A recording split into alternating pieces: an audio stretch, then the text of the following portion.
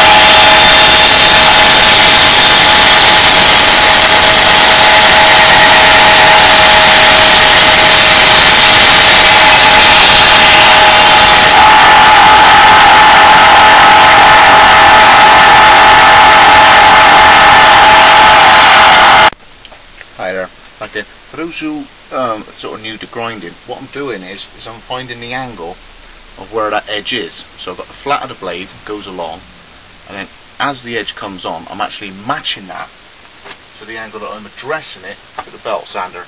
So that would be flat. That is catching the same angle of what that is against there.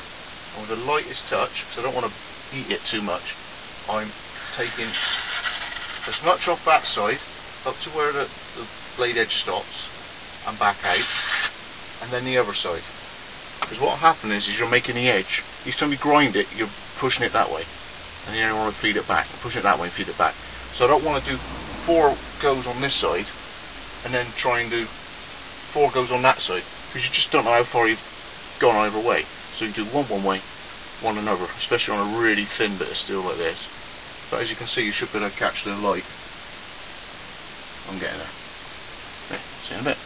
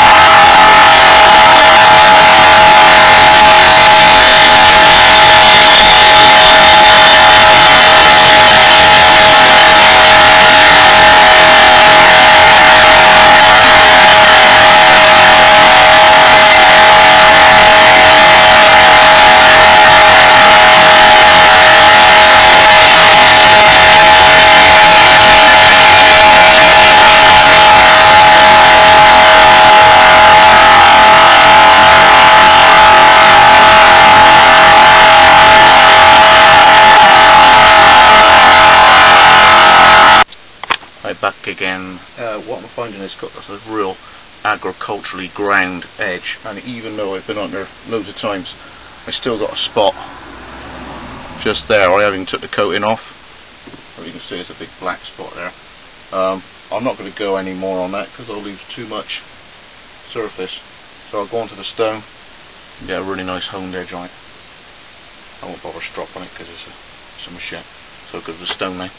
See you in a bit. Right.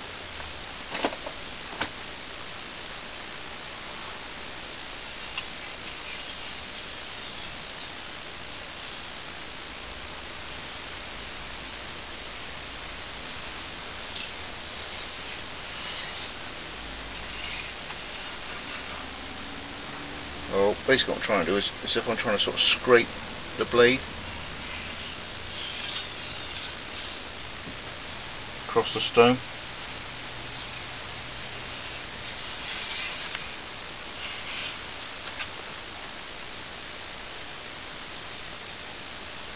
I think I'm pretty even. I say you never ever check the sharpness of the blade by doing that. That's how you check the sharpness of the blade. And you'll always have that rough burr, which you've got to be suspicious that you think it's sharp and actually you're feeling the burr. So with experience you'll know whether you've got a good edge or not when you get rid of that burr with using the lever sort of belt.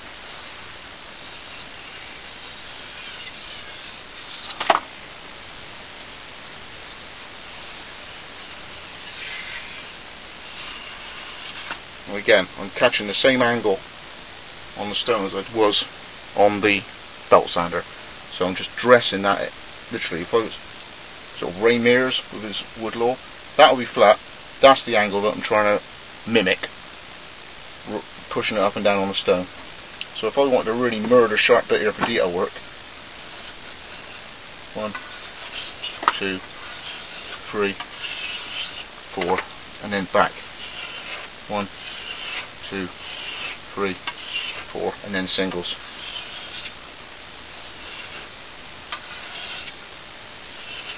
Something like that. 4 one way, 4 another, and then singles, so you don't end up rolling the edge more one way than the other. That feels the same all up, and that should be razor sharp in the middle. Do some cutting tests in a bit.